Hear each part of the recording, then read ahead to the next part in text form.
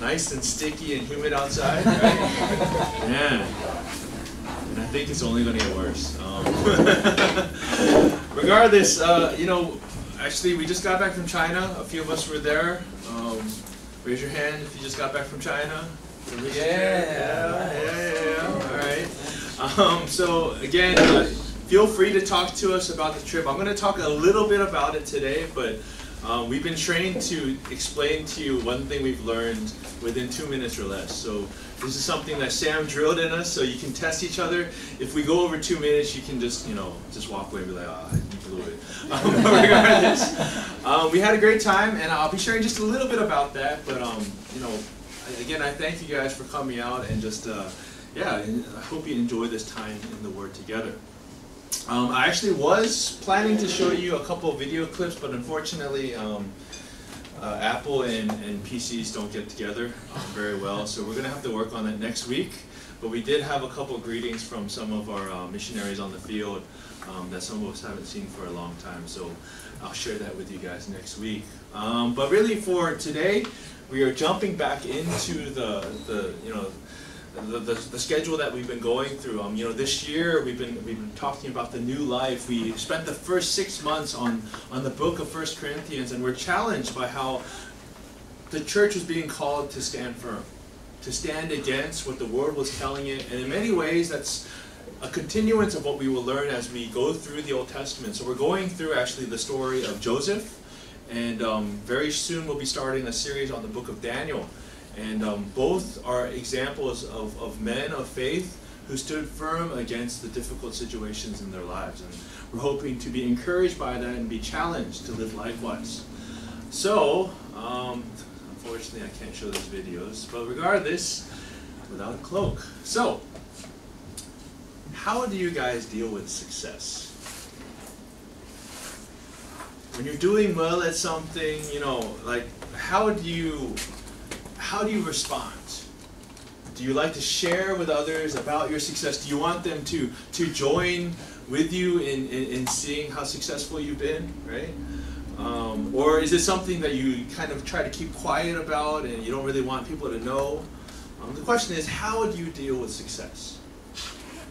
Now, I know for many of us, we come from very different upbringings, very different backgrounds. So again, our culture has a lot to do with how we respond. I think from a very Asian perspective, you're not supposed to brag. Right? Asians they don't like it when you brag about yourself. You can brag about your siblings or your family. Parents always brag about their kids, right? Like, it's kind of crazy how much parents brag about their kids because they're allowed to. But you can't brag about yourself, I've noticed. You know, I've talked about this before, how like, you know, like SNU, Seoul National University, is the #1 school in Korea. And like, I know students that go there, the thing they used to say is when you ask them where they go to school, they're like, oh, 그냥 학생인데 가끔 학교. So it's like a school that's close to like a subway station nearby. They don't say what school it is, even though everyone knows what school they're talking about, right? But I think like I've said before, I think society's changing. Because now we have these Letterman jackets that tell everybody what school you go to, what your major is, what year you entered. And like, you know, it even has like you know, like really funny things written on it that in America, people would laugh at you if you wore that, honestly. Because those jackets that you wear, they're popular when you're in high school in America. Right? So if you're wearing that as a college student, people are like, what's wrong with you? Just wear a t-shirt, come on. Anyway. In the West, it's a little bit different, where you're actually kind of encouraged often to revel in your glory in many ways. That people can come off as somewhat cocky and arrogant because they like to explain to each other how great they are. Regardless, we all come from different backgrounds, and so how we deal with success is differently. But I wanted to look in this passage on how Joseph dealt with some of the success that he had. So we're going to read all of Genesis 39. So if you'll turn with me in your Word, or open up your smartphones, or just look at the screen above, we're going to read from Genesis 39. The Word of the Lord says this: Now Joseph had been taken down to Egypt. Potiphar, an Egyptian who was one of Pharaoh's officials, the captain of the guard, brought him from the Ishmaelites who had taken him there. The Lord was with Joseph so that he prospered, and he lived in the house of his Egyptian master. When his master saw that the Lord was with him, and that the Lord gave him success in everything he did, Joseph found favor in his eyes and became his attendant. Potiphar put him in charge of his household, and he entrusted to his care everything he owned. From the time he put him in charge of his household and of all that he owned, the Lord blessed the household of the Egyptian because of Joseph. The blessing of the Lord was on everything Potiphar had, both in the house and in the field. So Potiphar left everything he had in Joseph's care. With Joseph in charge, he did not concern himself with anything except the food he ate. Now Joseph was well-built and handsome. And after a while, his master's wife took notice of Joseph and said, "Come to bed with me." But he refused. With me in charge, he told her, "My master does not concern himself with anything in the house. Everything he owns he has entrusted to my care. No one is greater in this house than I am. My master has withheld nothing from me except you, because you are his wife. How then could I do such a wicked thing and sin against God?" And though she spoke to Joseph day after day, he refused to go to bed with her or even be with her. One day he went into the house to attend to his duties, and none of the household servants were inside. She caught him by his cloak and said, "Come to bed with me." But he left his cloak in her hand and ran out of the house. When she saw that he had left his cloak in her hand and had run out of the house, she called her husband's servants. "Look," she said to them, "this Hebrew has been brought to us to make sport of us. He came in here to sleep with me, but I screamed. When he heard me scream for help, he left his cloak beside me and ran out of the house." She kept his cloak beside her until his master came home. Then she told him the story. That Hebrew slave you bought us came to me to make sport of me. But as soon as I screamed for help, he left his cloak beside me and ran out of the house." When his master heard the story his wife told him, saying, "This is how your slave treated me," he burned with anger. Joseph's master took him and put him in prison, the place where the king's prisoners were confined. But while Joseph was there in the prison, the Lord was with him. He showed him kindness and granted him favor in the eyes of the prison warden. So the warden put Joseph in charge of all those held in the prison, and he was made responsible for all that was done there. The warden paid no attention to anything under Joseph's care, because the Lord was with Joseph and gave him success in whatever he did. Amen. This is a story that many of you should be familiar with. I'm sure for those of you that grew up in the church, that went to Sunday school, although they might not have gotten into all the details, this was a story many of you heard from a very young age. But there are a couple things I want to highlight from it. But just to review, we've been going through the story of Joseph. We looked back at the baby wars that happened between his own mother, Rachel was his mother, sorry, between Leah and Rachel. And we talked also about how the encounter that he had with his brothers when he shared about the dreams that God had given him and how he caused jealousy and how they sold him as a slave. And we were really touching upon how much of this, because remember, Joseph is a fourth-generation believer. Much of his situation has to do with the things that happened before him. The generational sin, particularly the sin of favoritism, is what caused his brothers to hate him so much so that they sold him as a slave. I know what's kind of big right now is people are very against human trafficking. Joseph was trafficked by his own brothers, right? Now, generational blessing. Again, Joseph is a fourth-generational believer, and the blessings of the forefathers before him have passed downward. And you see favor, and you see this is how he's able to overcome and prosper even in these difficult situations. And that's what we're seeing in this passage right now. So, there are two major points that I'm going to keep touching upon, and I'm going to start right now. There are two things Joseph does in this passage that I want us to really pay attention to.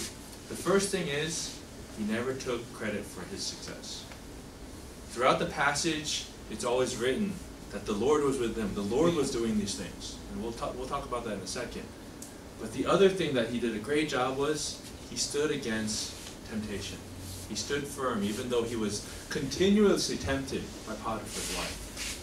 So there's two things that we can learn from Joseph. And really, when we get to the story of Daniel later on, you're going to see a strong correlation. Daniel is doing the same types of things. Doesn't take credit, and he stands firm. Now, one of the things that's very interesting thing is remember, he's a fourth generation. The first generation was Abraham.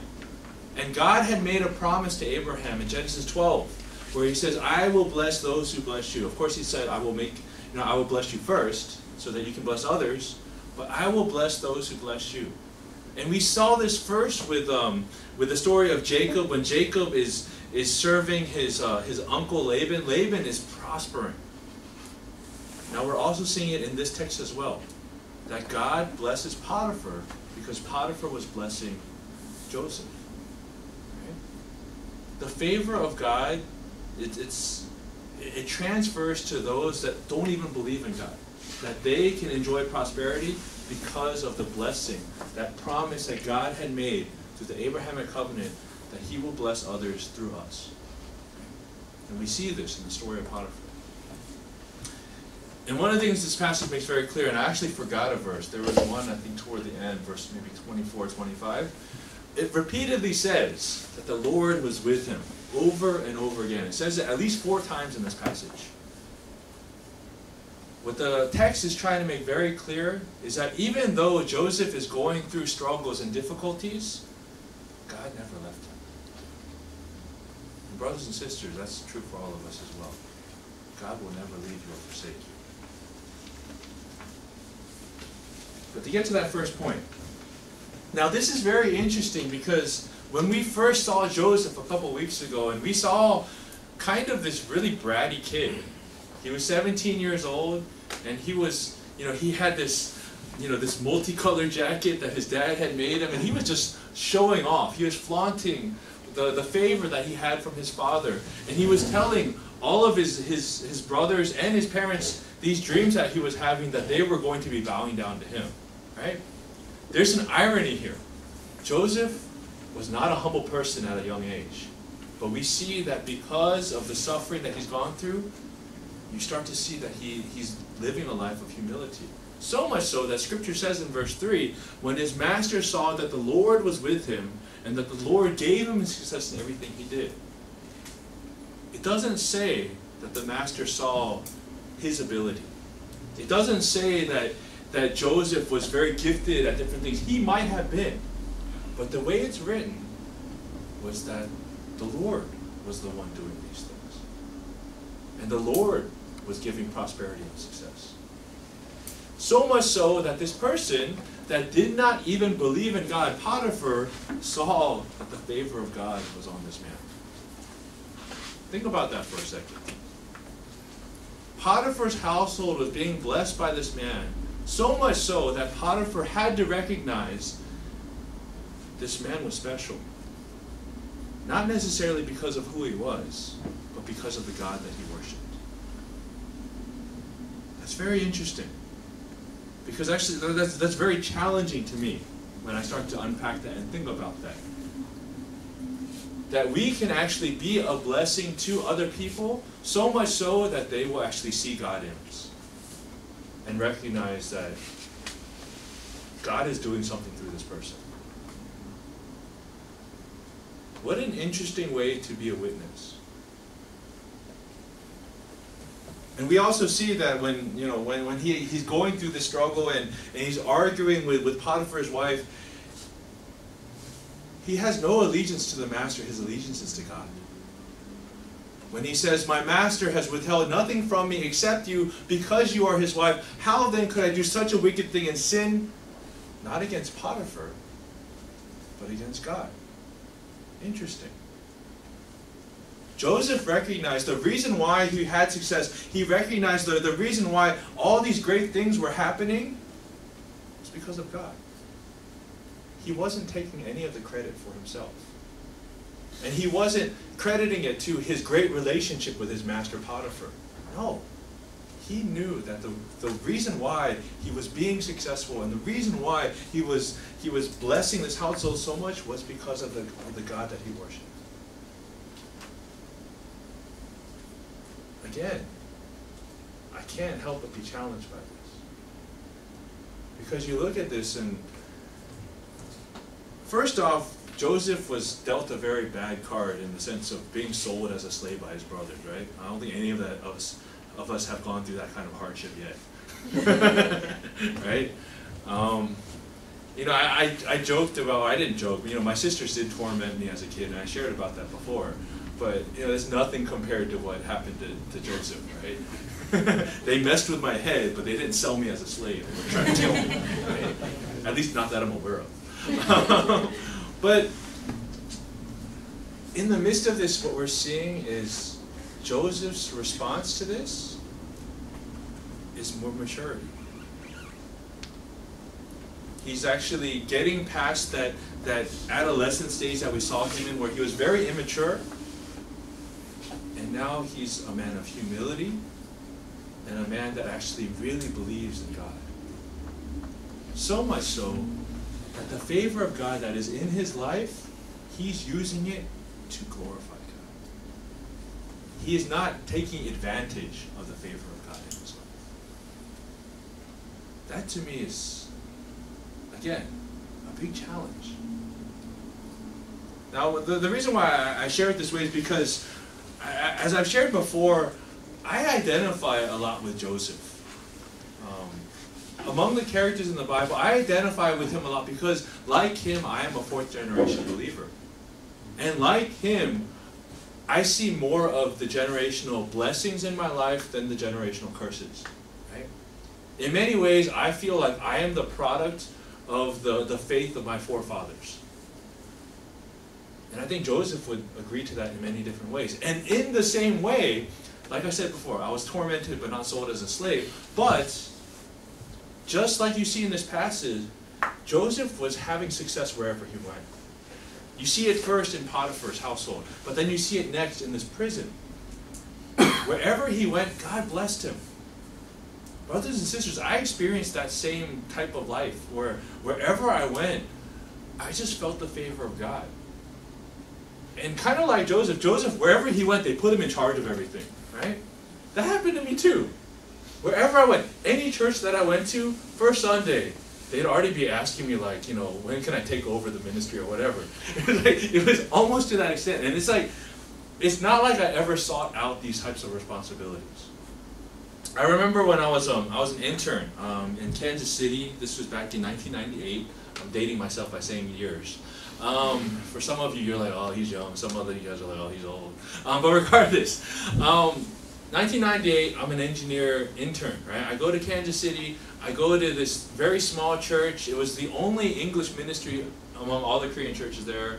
I show up there. I'm 19 years old, right? It's funny, I remember this one little high school girl who was like maybe like only 3 years younger than me. She's like, are you a doctor? No, I'm still in college. But immediately, like, I became one of the main leaders of the singles ministry, not the college ministry. I was actually in the singles ministry because I was working, right? So I couldn't relate with the college students anymore because they were studying.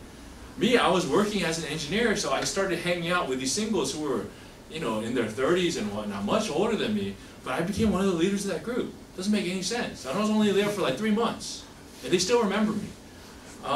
You know, I go to Texas, and I just graduated college. I go to Texas, and immediately I show up, and I go to a church where it's mostly just college students, and then there's a gap, and then there's like married people.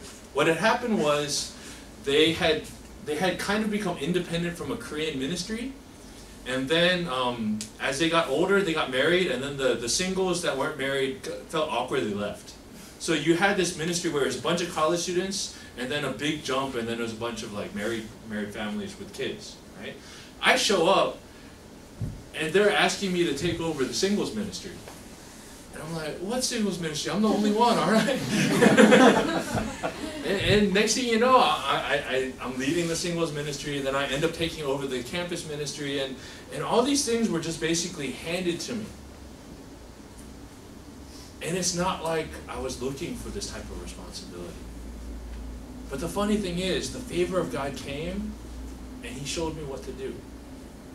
Without any training, I was able to lead these different groups. Now, funny thing is, like, you know, when I come to Korea, it's a different story because in the States, no one really knows who I am. But in Korea, all I have to do is say who I'm related to, and all of a sudden, everyone's like bowing down to me. Right? If you don't know, my uncle planted this church, so everyone, like, the moment I say to them, oh, but then they get all excited and they start asking me questions, and then they find out I'm not married, and then they're like, what's wrong with you?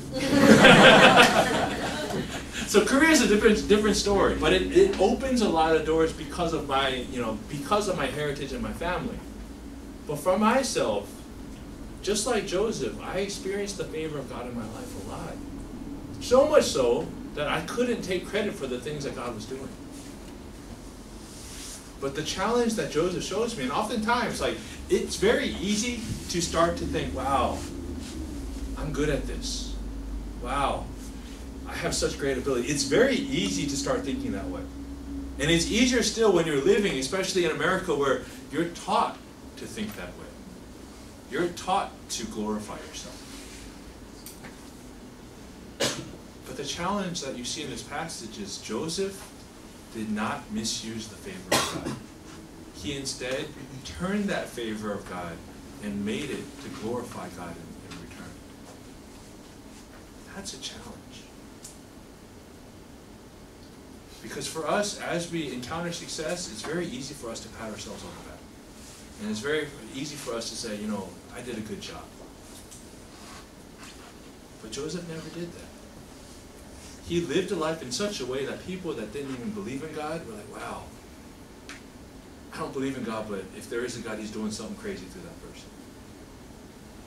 That's a challenge. So that's the thing I want you to really question yourself with is, as I experience success through my life, how do I actually glorify God through that, rather than glorifying myself? Now, I do want to note that for some of you, you might be on the other side of the story where everything's hard. Granted, like I said, I relate with Joseph, except for marriage. And so for some of you, everything might be a struggle. And I would say there are other characters in the Bible that you can relate with. Someone like, say, David. Most of David's early life was a struggle. He was running for his life until he was about 33. But regardless, I know this church, I know the people that come here, and I look around in this room, and I see people that have experienced a lot of success in their lives. Peter was joking with me that he was surprised that there were actually a lot of smart people at this church. What's up, Kansas? But there are people here that have every right to be proud of themselves, but the challenge is, how do we glorify God through our success? Now, the interesting thing is that with success often comes temptation. On one side, there's the temptation to glorify ourselves. The other side, it gives us opportunities to indulge. And I think, as I mentioned David before, he's a good example because even though he experienced a lot of hardship, he eventually did experience a lot of success. And the story of David's biggest downfall was when he decided to indulge in his success. The story about Bathsheba where he commits adultery and then ends up having a man killed because of that. It was because he was deciding to indulge himself by not going to war. The passage says clearly that it was the time of war. David was supposed to be out leading his troops, but he was just hanging back at the palace, looking around, seeing naked women, and then doing stuff about it, right? He was indulging himself. And in many ways, for those of us that experience success, temptation almost automatically follows. Now with Potiphar's wife, here's a couple of interesting facts. So Joseph, when it says he was well-built and handsome, it's actually the same exact Hebrew phrase that's describing his mother Rachel. In Genesis 29:17, the very same word, so it's like mother, like son, right? Rachel was, she was a biblical hottie, right? So Joseph, he had good genes. The translations are very different. I think hers said she was like fine of figure and all this stuff, and it says well-built and handsome for him. But it's actually the same exact Hebrew words. They were good-looking people. Regardless, when she says, come to bed with me, Potiphar's wife, when she says that over and over again, it's actually only two words in the Hebrew text. So she's being very curt and very, just like, she's not trying to talk him into anything, she's just being very coarse with him, right? Which actually kind of reminds me of Joseph's father, Jacob, in terms of his desire for Rachel. There's a parallel there, I think. But regardless, you have this woman that is pleading with him to sleep with her. So he has this temptation to indulge in himself for someone who's been doing such a good job. Now, in my imagination, I am assuming that she was a beautiful woman. Because honestly, if she wasn't, this wasn't much of a temptation. But my thought is, Potiphar was a very high official. He was someone who is just below Pharaoh. Most likely, she was probably a very beautiful woman. So like I say on the bottom, the temptation was real.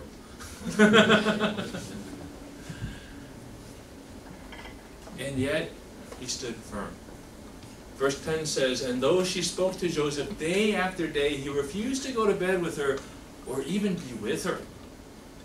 So this was a constant temptation that she kept throwing in his face, and he went as far as to create as much separation from her as possible. He went above and beyond in trying to stand firm against this temptation. And the interesting thing about all this stuff that happens, now to go back, when it talks about the cloak that she grabs, for some reason I've always had this imagery of that being the only thing he wore. And then like he's running around naked. Right? For some reason I've always had that imagery. That probably wasn't completely true. The cloak was just most likely an outer garment, so he probably had clothes underneath. Although I like the imagery of naked Joseph running away. Not that Joseph, but anyway. So one thing to note with that is that by leaving his cloak behind, he probably knew that he was going to get in trouble. Right? He wasn't dumb. He knew that by letting that go, that it likely meant he was going to get punished. Now, one of the things that's interesting is that you see Potiphar is angry, but you don't necessarily see that he actually believed his wife. Because if he did, he would have had Joseph killed. That was the penalty for adultery, especially for a slave. If a slave sleeps with your wife, you just execute them. Instead, he sends him, where the text says, to a prison where the king's prisoners were sent. Now again, I'm using my spiritual imagination here, but when I think about this, it probably wasn't that bad of a prison. Think about it. Like for people that commit very high, what they call white-collar crimes, they go to minimal security prisons. Like people actually complain about this, that some of the prisons that these very these kind of white-collar like criminals go to are like resorts. That's a complaint in America. It's like nice, right? And that's kind of what this text to me tends to intimate, is that Potiphar, he knew he had to do something because it was basically her word against his. But it seems like he sent him to the least likely place where he would be mistreated. So I really think that Potiphar didn't completely believe his wife. He just knew that he had to do something. But what we see is that even though he goes from a very favorable position, Potiphar was a very high official, he was a man that was treating him well, it was a good place for Joseph. And then he's sent to prison. But the passage says 4 times that the Lord was with him. And the interesting thing was that the reason why this was all allowed to happen is because God had a greater plan. If Joseph had stayed with Potiphar this whole time, he would have lived a very comfortable life, but he would never have gotten into the position he does later on. Joseph had to go to this prison because this was the only way that he could actually go straight to Pharaoh. And we'll see that in the next week.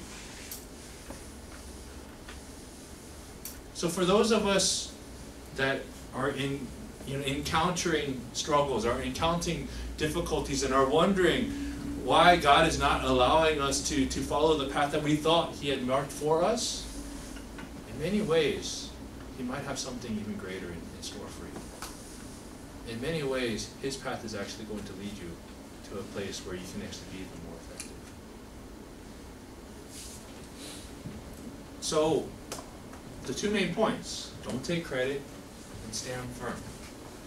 Now, I want to talk a little bit about China, so I'll try to do this as quickly as possible. But one of the things that I really saw there was it's a closed country, right? You're not allowed to freely proclaim the gospel. You know, you can get in prison for these things. It's not as bad as it used to be, right? We don't have to worry about smuggling Bibles or anything. I think you can just buy a Bible anywhere you want there now. But at the same time, you can't just do whatever you want. And I know for me it was funny because for Yenji doesn't feel like China to me, because historically it used to be a 60% Joseon족 population, so Korean Chinese population. It's down to about 30% now, but even so, every single sign is written in Chinese and Korean. And then everywhere you go, you hear people speaking like Joseonma, like the old version of Korean, like old style Korean. So much so that, like, if I really needed to, if I just spoke Korean, I could probably survive there on my own without any Chinese. So I kept having to remind myself, I'm in China, I'm not in Korea anymore. But I felt like I was in Korea. But, and the reason why I had to remind myself I was in China, because in China, we don't have the full freedom that we do here. Sam was warning us, he's like, they're monitoring everything, like everything's being recorded, you gotta be careful what you say. So we were speaking in this like kind of code, except like it was very confusing because like for us we would confuse ourselves, and then some of the missionaries we would talk to, like they would speak in a completely different code, so we're like, what are you talking about? Like it was a very simple code. It was basically you had to say M instead of missionary, you had to say P instead of pastor or pray. So I know what Deacon John and Eric used to joke like, hey, let's pee together. so you know, we had these different codes that you weren't supposed to say church, you were supposed to say club, and all these different things. And I kept getting confused because some people would use this and some people wouldn't, right? Regardless, what we saw mostly there was what they call business as missions. And for most people in the mission field, because you can't actively just be like a traditional missionary, you generally have to create a business.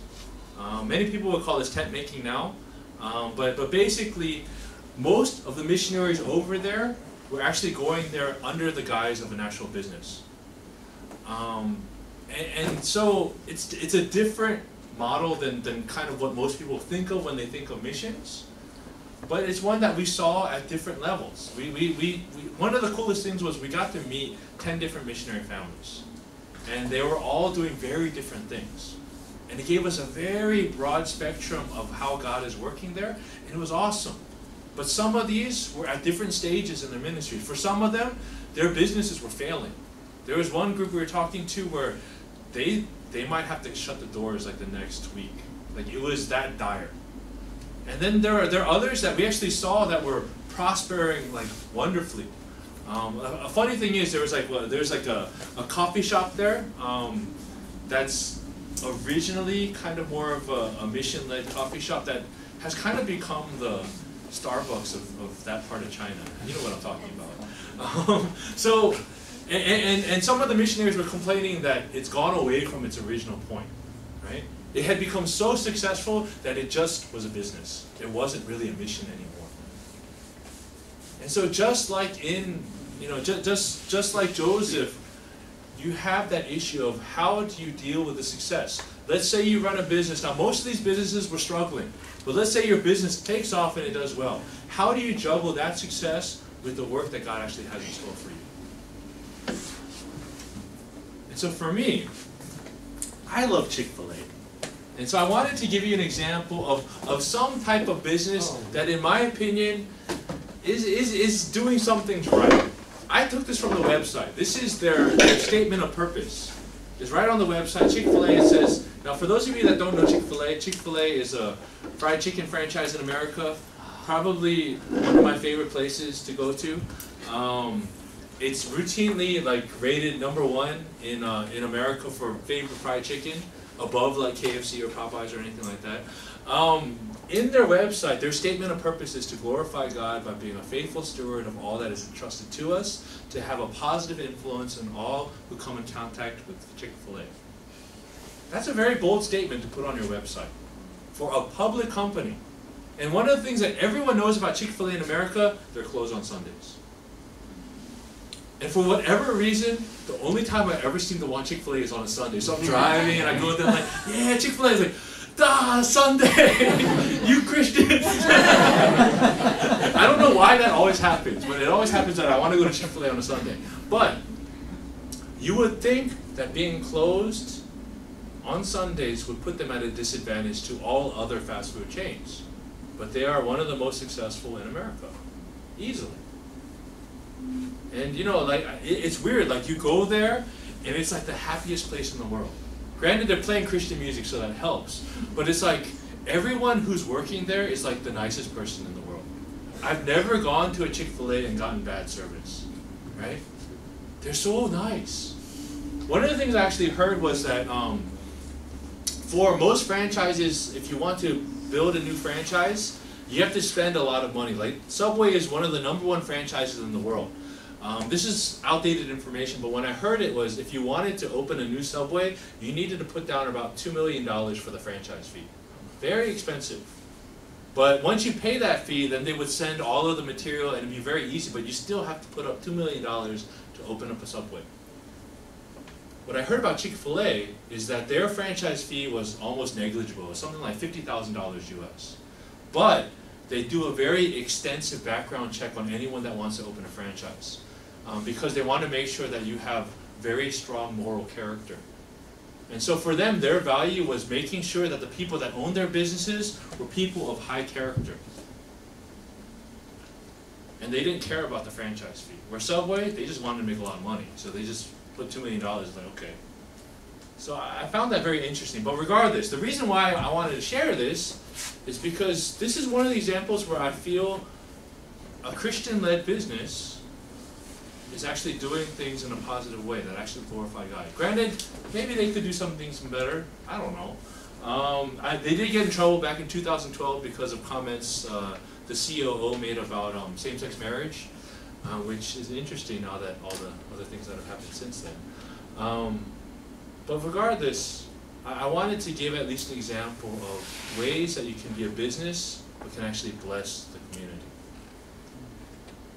Now, unfortunately, Korea has a very famous Christian company, Eland. I don't think they're doing it right. I don't hear anybody say anything positive about that company. But regardless, just like an individual, a business has the same issue. How do you deal with success, and how do you stand firm against the temptation to change? I'm sure Chick-fil-A in the early days, there was a lot of temptation to open on Sundays, right? And they stood firm. And so I think for any of us in that type of situation, for us to lead a Christian organization or business, how do we deal with success, and how do we stand firm against temptation? So I want you to think about that on an individual and an organizational level. But more importantly, individually. Using that example that Joseph placed before us, how do you deal with the success in your life in a way that glorifies God and not yourself? And how do you stand firm against the temptations that come through that success? So let's take a moment to pray into that and we'll go ahead and close for today. First off, I just want you to take a moment to look back in your life and look back in your success and hardships. And I just want you to look into seeing God's hand in all of that. So much so that you'll actually see that He was the one giving you favor. He was the one enabling you to succeed in the things that you thought you were doing on your own. I just want you to take a moment to look back at your success and failures and to see where God was in the midst of all of that. Let's take a moment to pray.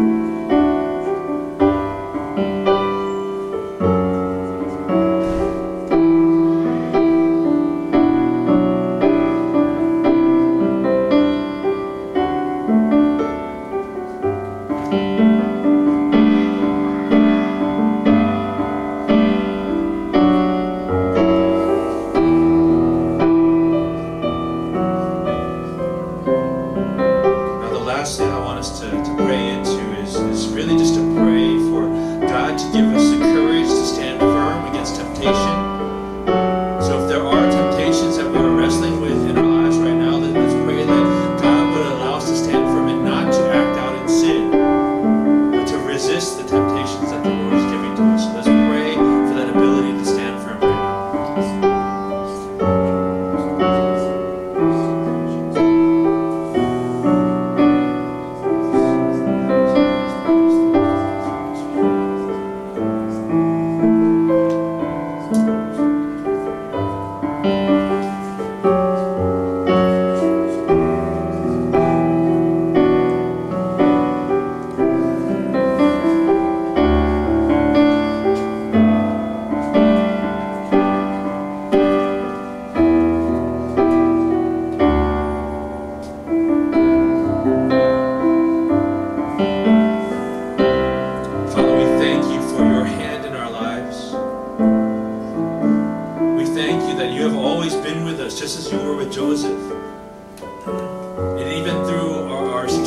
And our failures, you have always been there. And so I just pray, Father, that we would learn, Lord, just as Joseph did, Lord, to not take credit from you. That we would always be giving you glory in the things that we do. And Lord, that we would see your hand of favor in our lives and that we would return that back to you as more glory to your name. So much so, Lord, that the world would see, Lord, you through us. So help us, Lord, to give you glory through our success, as well as our failures. Father, I pray, Lord, that we would stand firm against the temptations that will come. Lord, that we would not, Lord, just indulge in ourselves in what we think is rightfully ours, but that we would constantly, Lord, stand against what we know is wrong before you. Father, be glorified through this, Lord. And help us to see, Lord, that you are always with us, that you have a great and wonderful plan, Lord, that we might not be able to see every step,